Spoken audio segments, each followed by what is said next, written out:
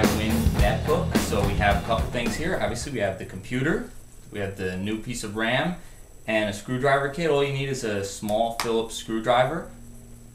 So there are several screws on the bottom of the computer. You just need to unscrew each of them.